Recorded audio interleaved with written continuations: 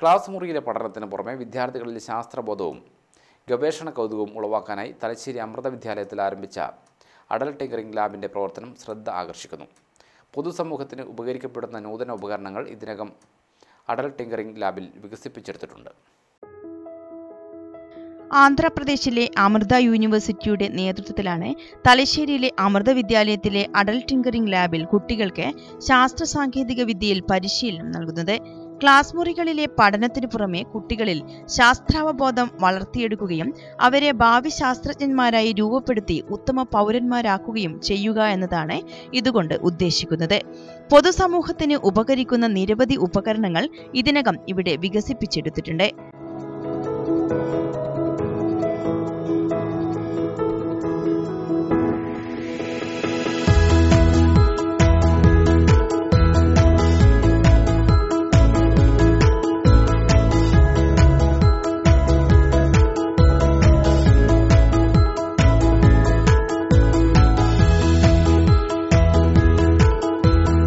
മറ്റൊരു എടുത്തുപറയേണ്ട കണ്ടുപിടുത്തമാണ് ഉപയോഗം കഴിഞ്ഞ പ്ലാസ്റ്റിക് ബോട്ടിലുകൾ ഉപയോഗിച്ച് ഫൈബർ കൊണ്ട് രൂപപ്പെടുത്തിയ ബോട്ട്.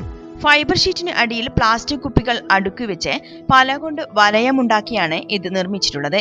നിലം വൃത്തിയാക്കാനുള്ള ഉപകരണം, book stand, laptop stand, sports ഉപകരണങ്ങൾ സൂക്ഷിക്കാനുള്ള സ്റ്റാൻഡ് തുടങ്ങിയവയും ലാബിൽ നിർമ്മിച്ചിട്ടുണ്ട്.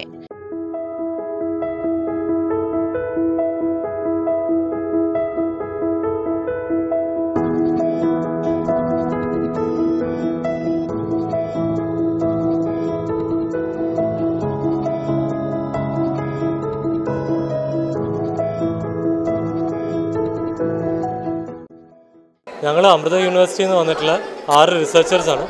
ഇവിടെ നമ്മൾ മേക്കർ വർക്ക്ഷോപ്പ് എന്നുള്ള വർക്ക്ഷോപ്പാണ് നടത്താൻ ശ്രമിക്കുന്നത്. കുട്ടികൾക്ക് അതിൽ പ്രൊഡക്റ്റ് ഡിസൈൻ തിങ്കിങ്, പിന്നെ ഇന്നോവേഷൻ ഇത്യാദികളാണ് നമ്മൾ പഠിപ്പിക്കാൻ ശ്രമിക്കുന്നത്.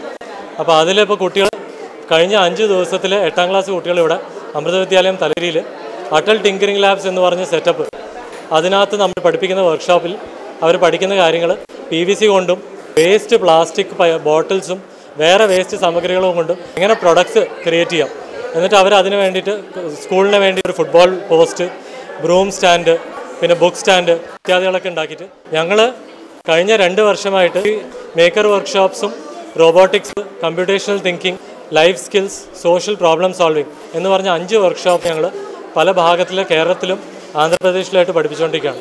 ആദ്യമായിട്ട് തുടങ്ങിയത് ഇത് ആന്ധ്രാപ്രദേശ് ഗവൺമെൻറ് നമ്മളെ ക്ഷണിച്ച്, അമൃത യൂണിവേഴ്സിറ്റി ക്ഷണിച്ച് ഇവിടുത്തെ റിസർച്ചേഴ്സ് അവിടെ ചെന്ന് 200 മെൻമാരെ അവിടെ ട്രെയിൻ ചെയ്ത് 400ഓളം സ്കൂൾസിൽ ഈ പ്രോജക്റ്റ് ഞാൻ തുടങ്ങി വെക്കുക ചെയ്തത്.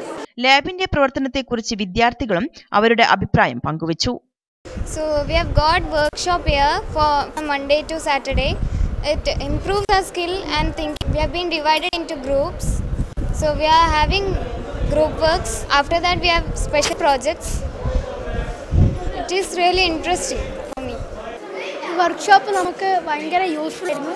കുറേ ഇന്നോവേറ്റീവ് ഐഡിയാസ് നമുക്ക് തന്നു. കുറേ ഡിസൈനിങ് എക്സെട്ര അങ്ങനത്തെ എല്ലാം നമുക്ക് പഠിക്കാൻ പറ്റി. നല്ല ചാലഞ്ചിങ് ആയിരുന്നു. അവർ നമ്മളെ കുറേ ഗ്രൂപ്പായിട്ട് ഡിവൈഡ് ചെയ്തിട്ട് നമുക്ക് ഓരോരോ പ്രൊജക്റ്റും തന്ന് നമ്മളോട് ചെയ്യാൻ പറഞ്ഞു. അതുകൊണ്ട് നമ്മൾ കുറേ പഠിച്ചു. ഇപ്പോൾ നടക്കുന്ന 5 ദിവസത്തെ പരിശീലനത്തിൽ 8ാം ക്ലാസ്സിലെ 80ഓളം കുട്ടികളാണ് പങ്കെടുക്കുന്നത്. സ്കൂൾ പ്രിൻസിപ്പാൾ ബ്രഹ്മചാരിണി ഷീലയുടെ അഭാവത്തിൽ പ്രിൻസിപ്പാൾ ഇൻചാർജ് സിന്ധൂരി, സുമി നിചേഷ്, ഉഷ മനോഹരൻ എന്നിവരാണ് പരിശീലന പരിപാടിക്ക് നേതൃത്വം നൽകുന്നത്. കുട്ടികൾ ഒഴിഞ്ഞ പ്ലാസ്റ്റിക് ബോട്ടിലുകൾ ഉപയോഗിച്ച് നിർമ്മിച്ച ബോട്ട് പിന്നീട് തലശ്ശേരി ജഗന്നാഥ ക്ഷേത്രക്കുളത്തിൽ ഇറക്കി പരീക്ഷിച്ചു. കുട്ടികൾ പങ്കായം ഉപയോഗിച്ച് തുഴഞ്ഞുകൊണ്ട് ബോട്ടിന്റെ പ്രവർത്തനക്ഷമത ഉറപ്പുവരുത്തി.